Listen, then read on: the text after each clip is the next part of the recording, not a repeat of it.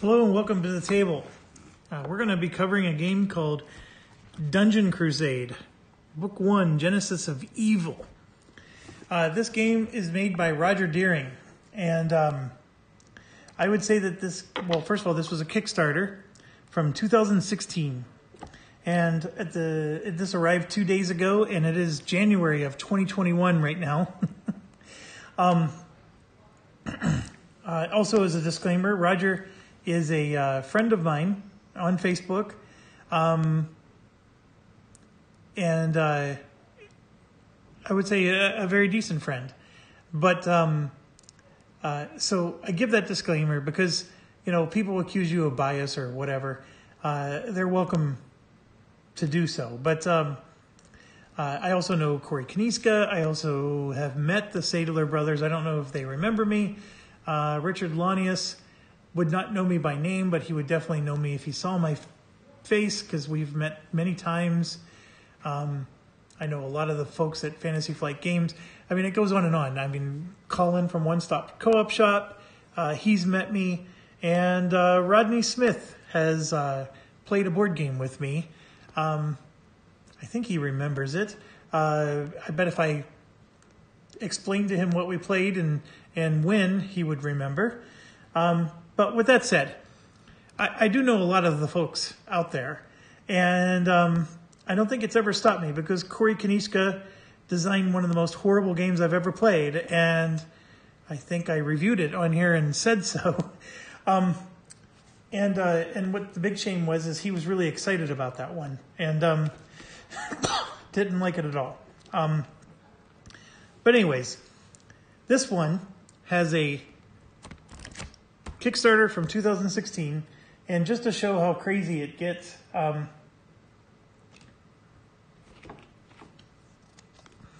this is one of the Guardian cards. Look at that, copyright 2016. So I feel like I'm playing an ancient game, even though it's brand new. And so yeah, the artwork on this game is really cool. This is one of the bosses that you can fight up against, and there's 3 different types of attack. We can get into that later. But I don't know. I mean, this is, as far as games that I own that are overwhelming, this is near the top. I think 18OE is probably the most epic game I've ever owned.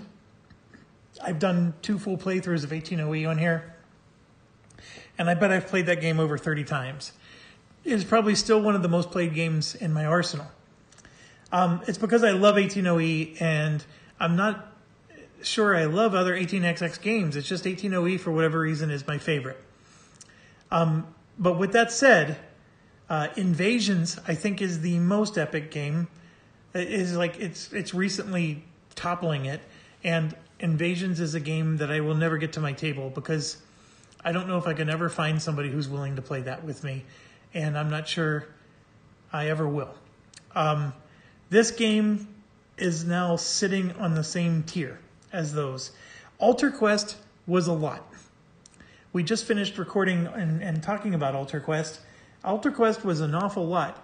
I have games that have a lot of components. Like Alter Quest has a ton of miniatures. This game, it's insane with some of the stuff it's doing. And if you were to ask Roger, he'll tell you it's a very easy, simple game. And he might be right in terms of rules. It's just that it's overwhelming to look at. And here, let me just give you like an example. This is the dungeon board set up for scenario 1, because I'm trying to, learn how to play so I can actually look like I know what I'm talking about. This is the dungeon, and don't mind the stuff that's sitting on top. I'm talking about these boards down here, right? So from this end all the way over to here is the dungeon. Okay, so when you play the dungeon portion of the game, you're playing on that much of my table. And that's a very large section of the table. Well, then, in addition to that, let me set some of this stuff aside. You have a game of chance, which you don't need to have out while you're doing the dungeon board part. But you got these games of chance. But while the dungeon board is out, you do need this. This is like the, this is like how you keep track of the threat levels and what phases of combat you're in, and how many quests, what level quests have you accomplished, and things of that nature. This is and you actually you shuffle decks of cards and you put them here. This is going to be somehow set up next to the board in a way that it's also a part of the game. Okay, so you got this. Let me set that off to the side. And then you also have this, which is the village. And that also needs to somehow take up space. I mean, these aren't small. I mean, look how big that village is compared to the actual dungeon boards themselves. So I got to find a place for that. And then on top of it, you're going to have not one, not two, but 6 heroes to control. And so from the footprint perspective, this game is just insane in terms of how much space it's going to take up. Now, you heard me correctly. You're going to control 6 heroes. That's not negotiable. You can't go down to 1 or 2. You always have to do 6. And then it's also very important to point out that the scenario book has 10 scenarios in it, but we need to talk about base game versus the blinged out, I think it's called Monster Edition or Master Edition or something like that. I have the Master Edition, so I have, I think, everything there is to have. Okay? I will be honest. I told Roger I'm not a big fan of these games of chance. We're going to see how that plays out. I don't know what to think of them. To him, they're very thematic, and to me, they're not.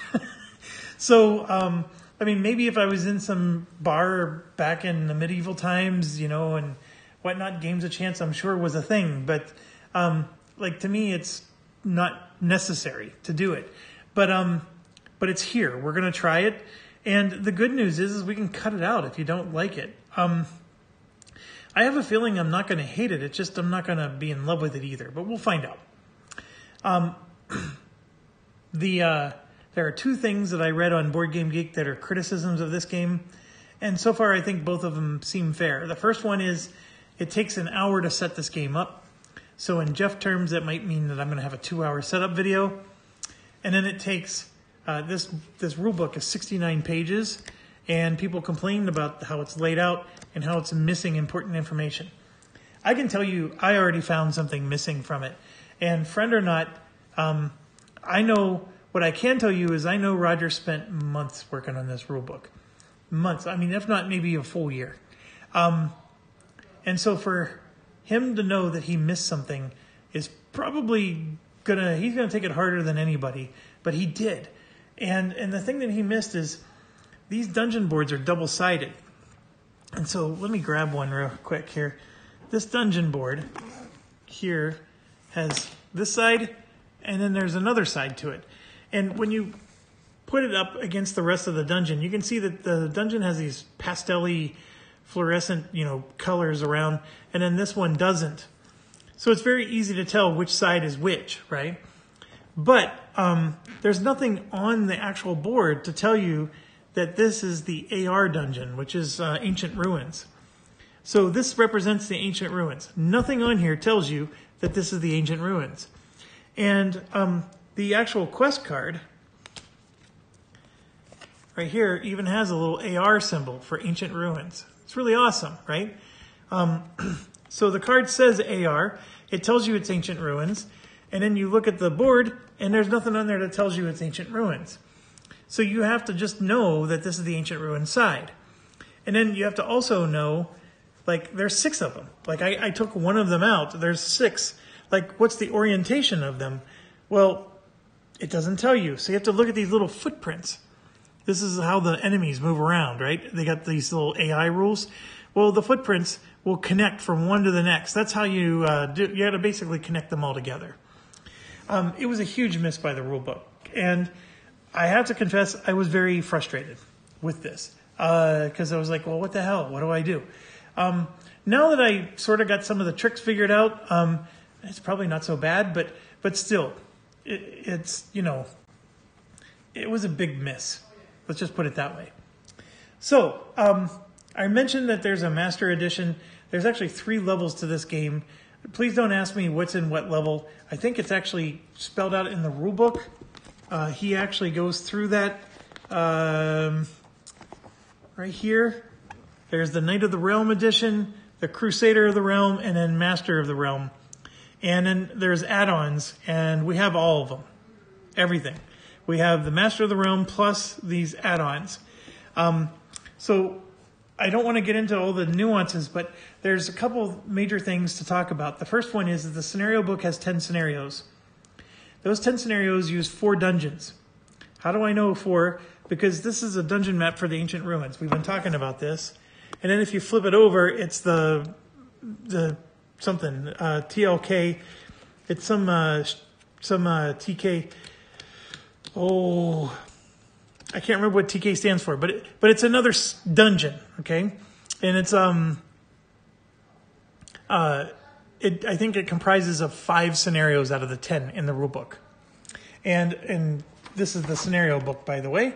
And the scenario numbers don't mean anything, really. You got scenario 1 here, which uses the ancient ruins. But like scenario 10, which is at the end, is using the Tomb of Kaladar, and that's the TK. These come with the base game. So scenario 10 works with the base game. Scenario 1 works with the base game, but some of the ones in the middle don't. Now, we have new dungeon boards over here. That's what you see. That's what this is right here. And, of course, those are also double-sided. So you're going to have 4 total dungeons before this is said and done. And one of them is going to be like a manor or baron. Let's see. You can see here we got a lot of ancient ruins. Castle Blackwood's one of them. And then there's going to be the Cavern of Lost Souls. Okay? So you have scenarios for all 4, but you don't get all 4 in the base game. So you have to buy... So with the Crusader of the Realm, you get the Avalon Adventure game board.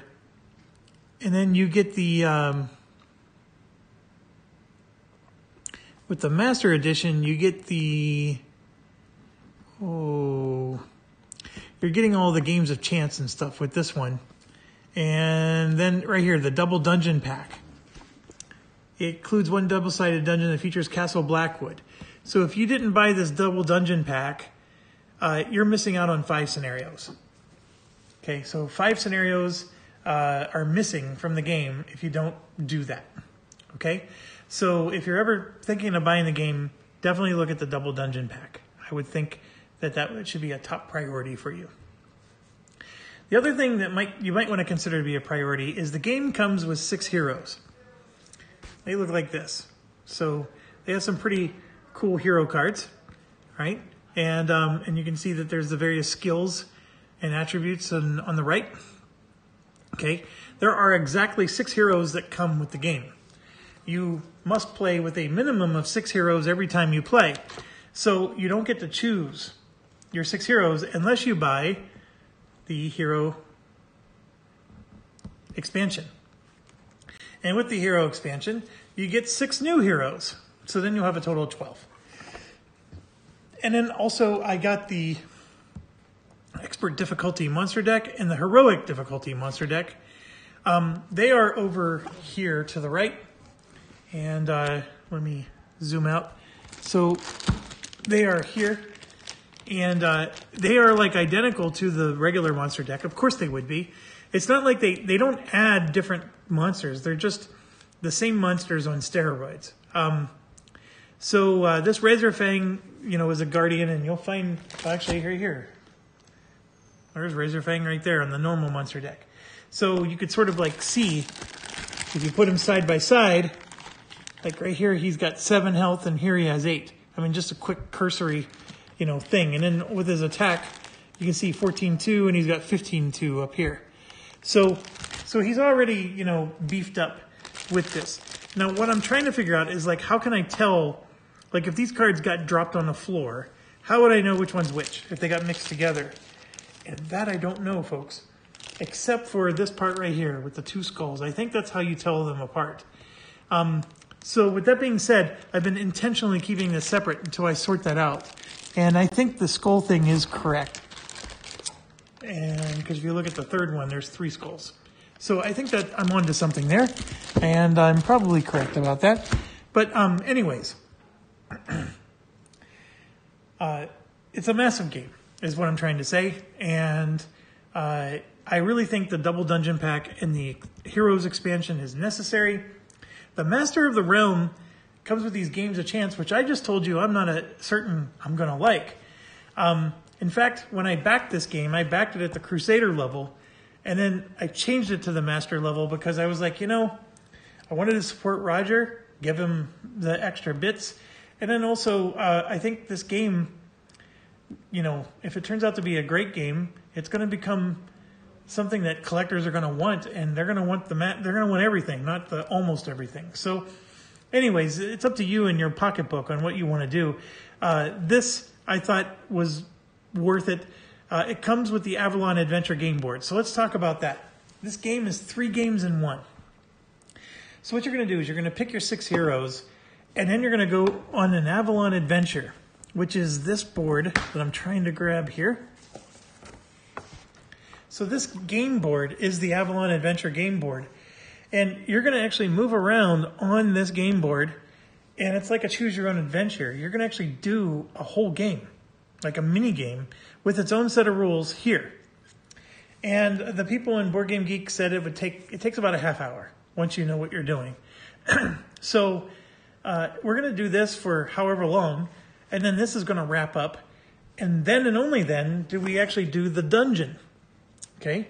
And then once we do the dungeon, after we win in the dungeon's going to have 3 levels of quests. And so, for example, this is scenario 7, Follow the Briarwood. It has quest table level 1, level 2, level 3. And then there's, you can see there's 2 quests for each one. And then there's a third quest that covers all 3 levels. Okay? And so what you're going to do is you're going to grab these little quest cards. And this Baron's Wine is on top because the very first scenario, which is the one we're going to try, Into the Depths, you can see here the Baron's Wine is the main quest for level 1. So that's this card, and it's going to have some flavor text. We'll read it. And then if you flip it over, there's a whole setup section. So each quest has its own setup. And so this board is going to fill in section by section with doors and all kinds of goodies. It's actually going to be awesome sauce. This is doing the thing that I wished Alter Quest did. Alter Quest is all about, the whole board is empty until you fill it in by moving into a room. This one, the board is going to be completely full of all kinds of stuff. You're not necessarily going to know because tokens will be upside down and randomized, but you at least got an idea of what you're trying to do. Okay. Now, and then he has you roll dice, and for example, the Bizarre Inventory, you roll dice. If you roll 1, there's going to be 8 healing potions available for you to purchase, or 3.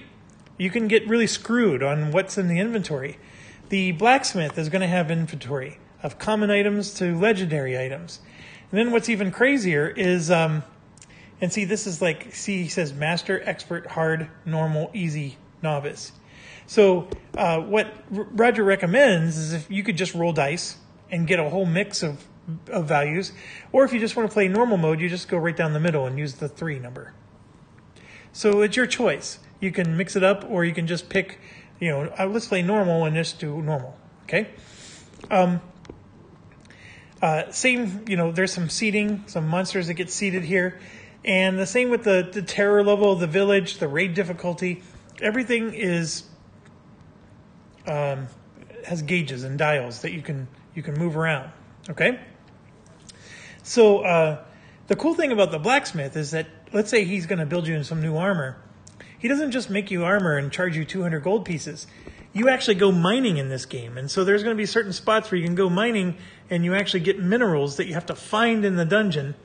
There's an actual mining deck. And you can see this obsidian, So you got to bring minerals back to fulfill the requirements to get the Blacksmith to make an item for you. So all kinds of cool stuff. So you do Avalon Hill, you do the dungeon, and then after you win the dungeon, it's still not over.